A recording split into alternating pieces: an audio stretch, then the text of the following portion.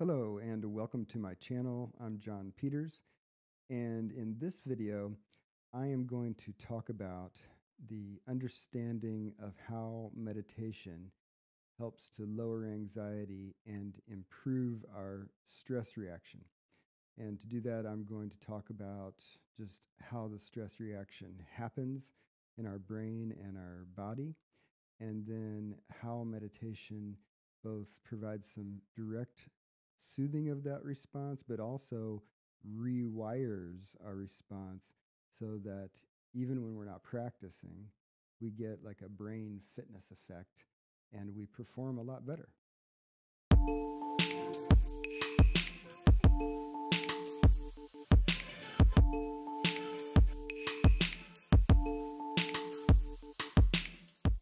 Okay, so I'm going to begin by talking about a basic understanding of how the stress reaction works. And then I'm going to talk about how mindful breathing actually helps us have less stress and, in a direct sense, helps us calm down and also conditions our system so that we handle stress better.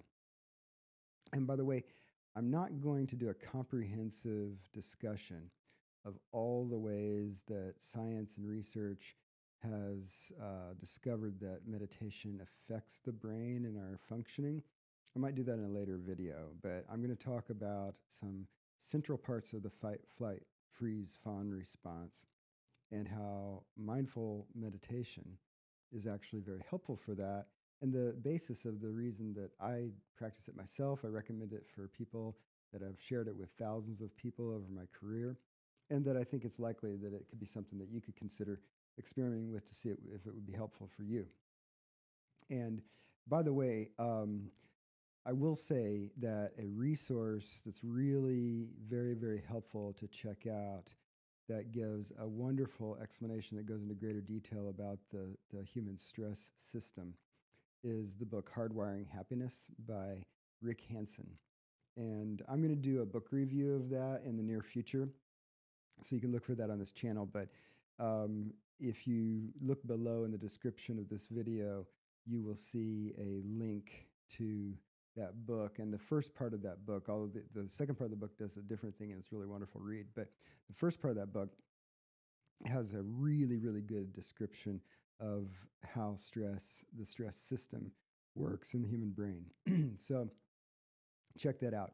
And by the way, when I put links in my descriptions here, they are mostly affiliate links. They don't cost you any more if you follow them and end up purchasing something, but the purchases do end up helping the channel. So just be aware of that. So here's something to know about how the stress system works as it pertains to why I think mindful breathing is a very good thing for us. Number one, when we get triggered by something, we start off at what we call our baseline. So wherever we are before we get triggered, we spike up and we peak at some point, and then we resolve back down toward our baseline over X amount of time. Okay, so we could call that the stress curve, right? And the first point of the trigger is usually a quick ramping up to a stress activation, the fight, flight, freeze, fawn response.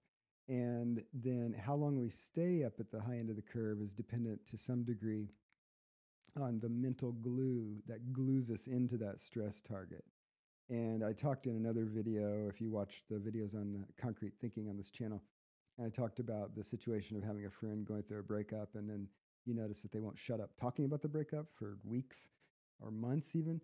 And that's because their brain has glued them into that stress target, not because it's a good idea to focus on a breakup as much as people often do, right? But so there's the spike, and how long we stay up at the higher end has to do with the glue, the mental glue, right? And then we resolve back toward baseline. Okay, that's one way to understand the stress response. Another way to understand it is how the physical mechanism mediates the actual response. So we have our big brain, the gray squiggly part, the neocortex. We have perception of stress, or maybe even just an inner thought of stress. And that perception leads to firing off a cascade, a sequence of events that happen in our body. The first part of which is often called the gatekeeper of the stress response, which is the amygdala gland, So up underneath our brain, if you turn a human brain upside down, the endocrine system is mostly situated up under the brain. And the amygdala is the first gland that starts activating when the stress response kicks off. Okay. Now, the amygdala is directly wired into some parts of the neocortex that causes some brain changes to happen directly. But the amygdala also communicates to other glands like the pituitary and thalamus and hypothalamus and the adrenal glands that sit down on top of our kidneys. And all those glands then communicate with hormones and pump the stress hormones out into our bloodstream. And those affect each other and also our target organs. Okay, so that's kind of a snapshot of the system that is our what's called the sympathetic nervous system, that is the fight, flight, freeze, fawn response, right? The stress response.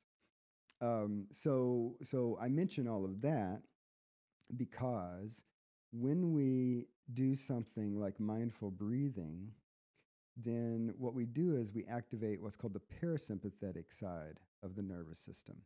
And the sympathetic is the ramping up of the stress response, but the parasympathetic is the bringing back down. And it's not just a passive coming back down, it's actually a reversal of the stress response, right? And so when we do relaxed breathing, or we do deep breathing, or we do breathing where the exhale is longer than the inhale, things like that, it will cause the soothing aspect of the stress response. And this is why things like mindful breathing and a lot of other stress management techniques have beneficial direct effects, right? Today in this video, I'm talking about direct effects and indirect effects. So a direct effect is analogous to taking a Tylenol if you have a headache. You want the direct effect with the Tylenol while it's on board, you get pain control, then it wears off and you don't get any effect from the Tylenol. But stress management techniques often will have a direct effect so that while you're practicing them, you will actually feel the effects right then and there in real time. An example of this is when we sigh. So I invite you to sigh with me right now. So I'm going to sigh. We'll sigh together. 1, 2, 3.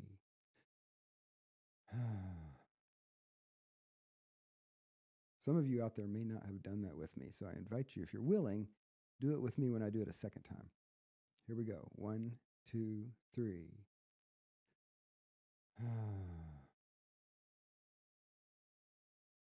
Especially during the exhale part of the sigh, you can feel that relaxation happening in the body. And when that slower, longer out breath is happening, it's actually activating the opposite of the stress response, which we can sometimes subjectively feel. And so that's a direct effect.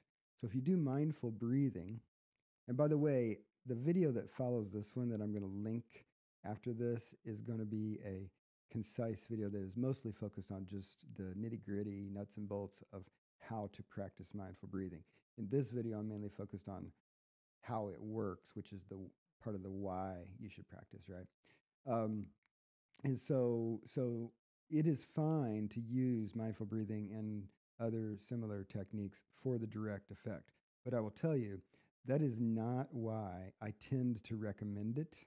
I tend to recommend it for its indirect effects, because to me, even though the direct effects are valuable, the indirect effects are different and very valuable in and of themselves too. So an example of an indirect effect is going to the gym and exercising so that you get fitness, the fitness effect. Because if you get more fit, then you are going to be more fit even while you're not working out, right? So if I go do curls with the appropriate amount of weight for the appropriate challenge for my bicep, then my bicep will respond by getting fitter, right? So eventually I can curl a greater amount of weight. Similar to cardiovascular exercise, if I run on the treadmill, my cardiovascular system will respond by getting more fit, and then I can run further, right, longer. And so the brain actually has plasticity such that when we do certain things, it will change, and then we retain those changes, right? Learning is an example of that. Like once you learn to ride a bike, you retain that. You don't forget it. You just know how to ride a bike for the rest of your life. So some changes are very durable, and some changes, like the types that happen with mindful breathing, change the way that our stress system works in good ways. And by good ways, let me say specifically, because of the things I described earlier, what happens with mindful breathing is when we do it enough, and I'll talk later about what enough is, but if we do an appropriate type of practice and we do enough of it, then when we start off, even before we have the stress trigger, our baseline stress score is actually going to be lower. So where you start matters. None of us start at 0. So we're all flying along at 1, 2, or 3 a lot of the time, even if we're relatively calm. But when you regularly practice mindful breathing, your baseline will actually be lower. So any sort of spike starts from a lower position, so it doesn't go as high, which is good for us. Number 2, when you spike up, you won't spike as high from whatever your starting position is. Number 3, you won't get as glued in, right? Now, it doesn't take away the ability to focus. In fact, some research has shown that mindful breathing is actually very good for the quality of attention and the ability to focus. And they've done some studies with people with the diagnosis of ADHD, where mindful breathing actually improved their academic performance. And I'm going to talk about that in another video soon too. But so it doesn't remove our ability to focus, but it does weaken the strength of that glue. So that glue that glues us into the stress target, that's not going to be as strong. It's going to be easier for that glue to unhook and for us to come back down on the stress curve toward our baseline after the trigger, right? So lower baseline to begin with, spike not as big of a spike, glue not as strong, so we can resolve back down to our baseline more readily, right? Now, people also tend to report that in general, their mood is more positive, and people also commonly report that if they're regularly practicing mindful breathing, that their sleep quality gets better, which I think is related to all the earlier things that I mentioned. So in any case, when people do an appropriate amount and appropriate type of breathing meditation, it conditions the brain so that you're rewiring certain neural pathways in the brain that are involved with the stress response, so that when the trigger happens and that inner cascade goes on that I described earlier, that's actually not going to happen in as miserable a way in terms of our subjective experience, but functionally, as I said, you're not going to spike up as high and you're going to resolve back toward your baseline more readily, right? Very valuable. And so here's the secret, though, I want to share with you. And if you watch my video that I posted earlier about like my backstory and how I got into practicing things like this and why I decided to incorporate it in my practice and the types of things that I've learned over my 25 years of my career. What I think the secret is, that is the core reason that you get those benefits. And again, lots of other reasons you get benefits, and I might make a video where I talk about what all the research says about all the different theories about why meditation is good. But my main takeaway of what I have come to understand about meditation is that it gives you the indirect benefits because paradoxically, while it is directly soothing a lot of the time, not all the time and in the same ways, but a lot of the time, if you practice a little bit, you'll feel somewhat more calm in the moment. But it is also challenging. So that's kind of paradoxical, soothing, but challenging at the same time. And that's because if you practice, you will quickly notice from the very first time you practice that while it is simple and while it in one way will calm you down, that our brain actually gets activated. And if you go read the book that I suggested, and follow the link below to take a look at Hardwiring Happiness by Rick Hanson. Hanson does a great job of explaining that our brains are sensation-seeking organs. Our brain is constantly scanning for danger, basically. And so even when we're doing something as simple as just relaxing, breathing, watching the breath, letting the breath be natural, our brain is going to fire off the danger signal because it's weird and unusual, and our brain wants to create more sensation too. But we're not in danger. And so what you do in terms of the practice is, as what I call awkwardness or impatience arises in the middle of the practice session, you just notice that. You don't bite, you don't get hooked, you don't take the ball and run with it. You just let that go and you relax again, right? And Every time you do that, that's rewiring the neural pathways associated with your stress response, and particularly rewiring it so that your brain is not as apt to make what we call a false positive hit on danger, right? So, like if I'm sitting here, I'm in my room, I'm safe, nothing dangerous is happening. I'm going to do some relaxed breathing, but that inner awkwardness arises. That's the stress system going ahead and saying, wait, something might be wrong here, which is a version of, I think I might be in danger, right? But that's a false hit on danger because it's false. I'm not truly in danger. And what I need for my system to do is become progressively more attuned so that when I'm not truly in danger, I'm not getting the hit on the danger signal and the stress response, right?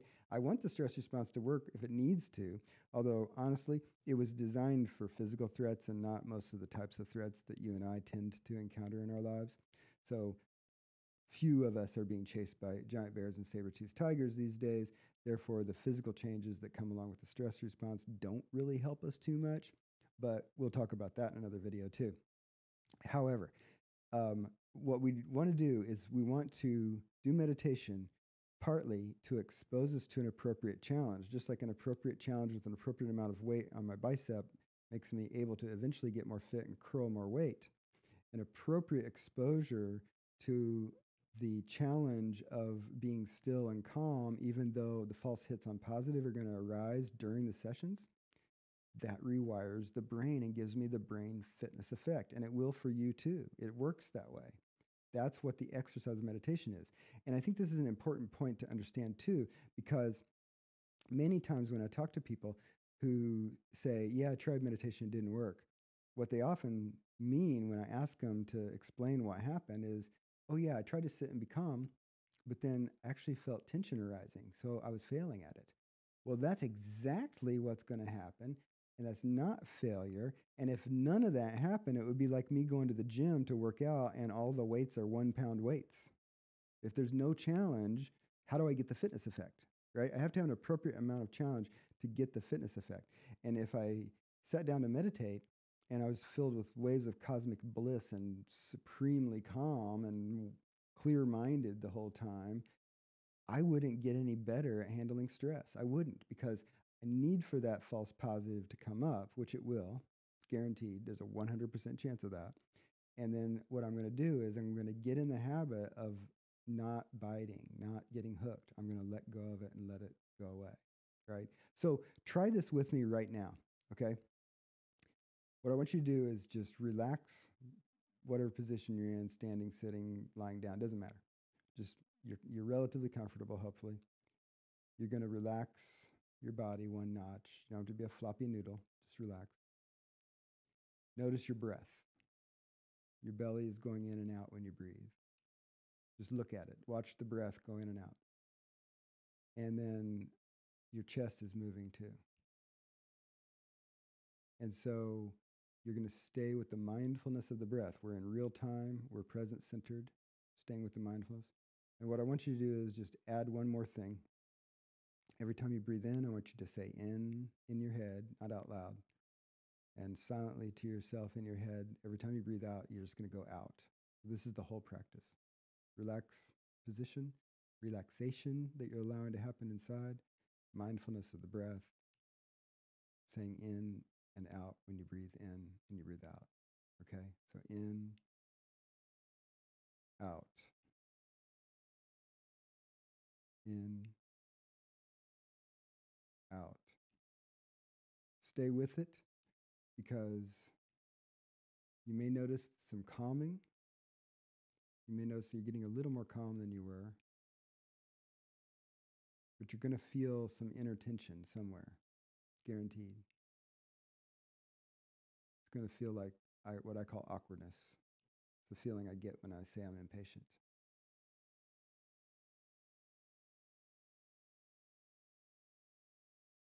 And when you notice it, you just let it go. Go back with the next in breath.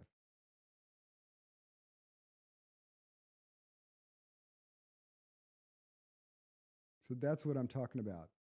Meditation has the direct effect of, yes, soothing you a bit and calming you down. It's fine to use it that way.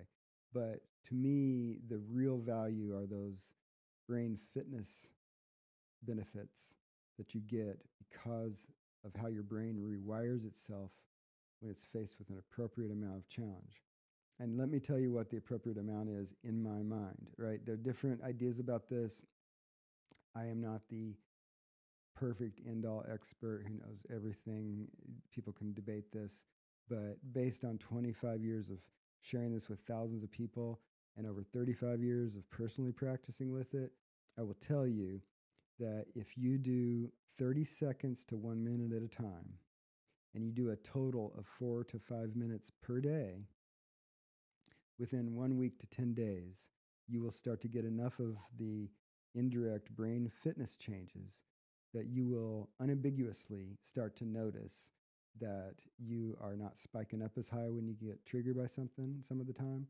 You're resolving more quickly than you typically will with particular triggers. Your baseline is creeping down, and you may notice some of those other beneficial indirect effects like you're sleeping better and your mood's a little better. But you're going to unambiguously start to notice those effects about a week to 10 days as long as you're doing 4 to 5 total minutes of that. So in the next video, I'm going to talk a little more, just give a concise introduction to how to practice and answer some common questions that people have about how to practice. But I wanted in this video to talk about the why. Why do I choose the particular method that I tend to recommend 99% of the time? And it's because I want people to have those benefits. I want those benefits for myself. And having personally practiced a wide variety of meditation techniques and quite a lot over the years, and as I said, having shared it with thousands of people, thousands of my patients and about 4,000 students at the local university where I taught, I have found that you don't have to wait years to get the benefits. You don't have to wait weeks, and you don't have to do 40 minutes to an hour a day, honestly. If you can do more, it's somewhat dose related, and a little more will do better, but we'll talk about that later in the next video. But the thing is, 30 seconds to a minute, 4 to 5 minutes a day is going to be enough for you to notice those indirect effects. And one benefit of that too is that once you actually start getting some real effects, you're not going on faith. You're not doing it because I sound convincing when I talk about it. At that point, you're doing it because, oh yeah, I am discovering what I get when I do that. Just like if I go to the gym, I'm going to start working out just out of the hope that I'm going to get more fit. But as I start to get more fit, that increased good feeling about my fitness becomes a motivator to help me commit to following through with an appropriate level of exercise so that I stay fit and I enjoy fitness after that. So if you practice some, you'll get enough of that so that it becomes its own motivator. At this point, if you haven't been doing some experimentation with it, you're on the front end of it, that's fine. But I would say commit to doing 2 to 3 weeks of experimenting with it, and then you'll find out if it's working well for you. So in the next video, I'm going to make a concise, here's how to practice video. It's one that people can easily watch again without having to go through all of this explanation that I've given in this video. And it's also the type of video that you could share with someone if you have a family member or someone you care about, and you say, hey, look, here's a easy technique. Because here's the thing. If you know how to do it, which is what I'm going to talk about in the next video, it actually doesn't matter what you think about it, right? Just like going to the gym. I could go to the gym and work out, or I could go to the gym and work out after having read like 20 books about working out. And as long as I work out in the proper way, I'm going to get more fit. So with mindful breathing, you don't get those benefits that I talked about because of what you think about it. It actually doesn't matter what you think about it. It doesn't even matter if you like it. What matters is that you do it and you do it correctly. And to me, correctly is based on the things that I shared in this video, which is why the stress response happens the way it does and why mindful breathing affects how the stress response happens. Okay, that's the intellectual basis of just why to practice. But as long as you practice, you will get the benefits. It works that way. It doesn't matter exactly what idea you have about it. All right, so thanks for watching. And if you like this video and this type of content, hit the like button down below, please. And feel free to subscribe to the channel if you want to see more of this type of content and want this handy over there on the side of your screen so you can pull up my channel easily. But thanks for watching, and I'll put a card at the end of this video for the next one, which will be the how-to guide.